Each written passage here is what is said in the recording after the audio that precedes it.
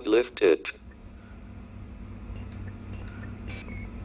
I don't think it is very useful to speculate on what God might or might not be able to do. Rather, we should examine what he actually does with the universe we live in. All our observations suggest that it operates according to well-defined laws. These laws may have been ordained by God, but it seems that he does not intervene in the universe to break the laws, at least, not once he had set the universe going. However, until recently, it was thought that the laws would necessarily break down at the beginning of the universe.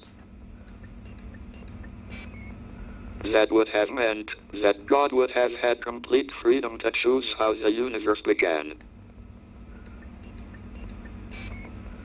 In the last few years, however, we have realized that the laws of science may hold even at the beginning of time. In that case, God would have had no freedom. The way the universe began would be determined by the laws of science.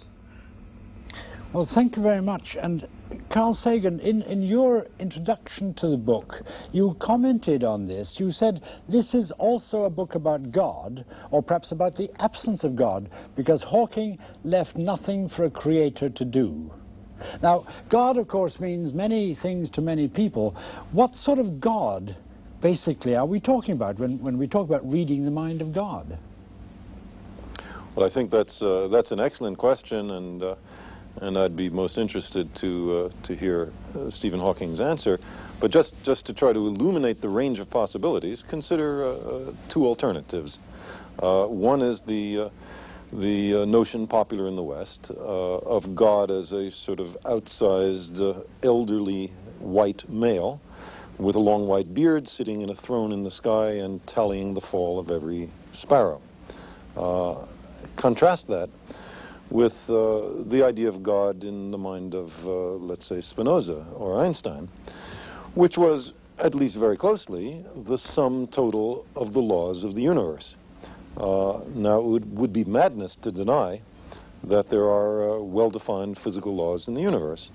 And if that's what you mean by God, then there's no question that God exists, but it's a very remote God, what the French call a roi fainéant, a do-nothing king. On the other hand, the former model, the one who intervenes daily, for that there seems to be, as Dr. Hawking said, no evidence. I think it is wise, my own personal feeling, to be a little humble on such matters. We must recognize that we are dealing with, by definition, the most difficult things to know, the furthest from human experience, and perhaps we will be able to penetrate a little way into these mysteries. I think, Professor Hawking, you'd like to come in here. I use God in the same sense that Einstein did. It is really the reason why the universe is as it is, and why the universe exists at all.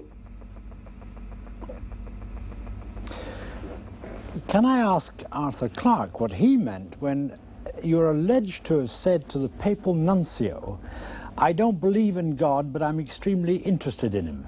Well, I guess I haven't placed my bets yet.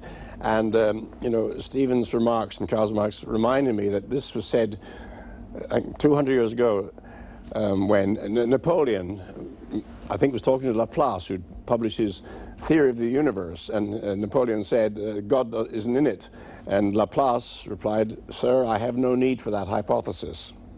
Do you think that the Church is, in fact, beginning to recognize that it may have to lose its priority, its eminence as the sole arbiter of these matters, and that science will be allowed to come in as an equal partner?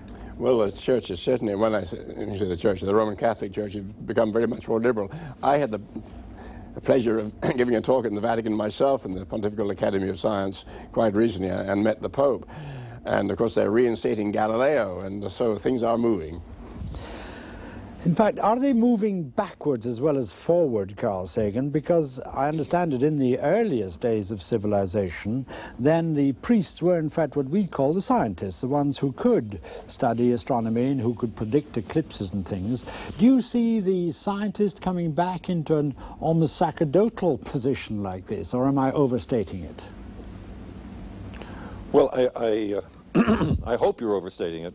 I think the essence of the scientific method is the willingness to admit you're wrong, the willingness to abandon ideas that don't work, and the essence of religion is not to change anything. The supposed truths are handed down by some revered figure, and then no one is supposed to make any progress beyond that because all the truth is thought to be in hand. I'm really talking about setting Please. an agenda for the future.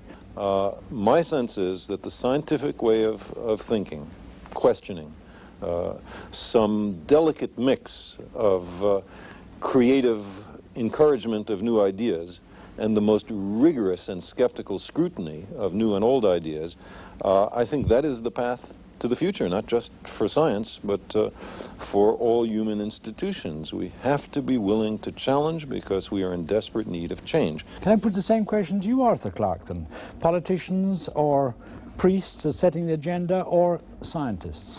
I'm very fond of quoting Pandit Nehru on this when he once said that politics and religion are obsolete. The time has come for science and spirituality. I hear from the clicking that Professor Hawking would like to come in. I don't think that physics tell us how to behave to our neighbors. Ah. Well, physics may determine who our neighbors are and on what planets they live.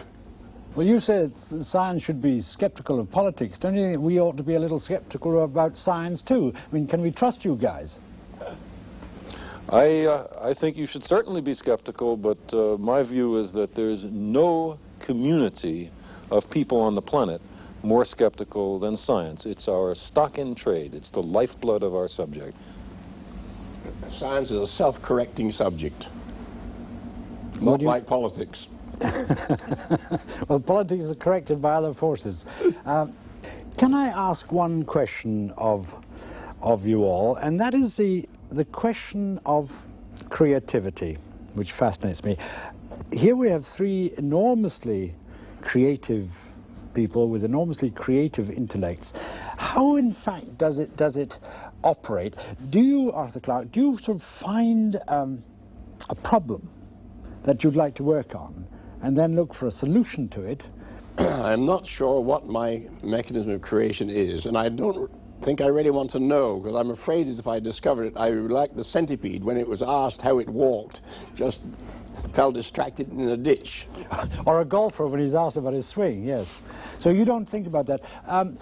Carl Sagan, there is a serious side to this. Well, this issue of where creativity comes from is, I share your fascination with it.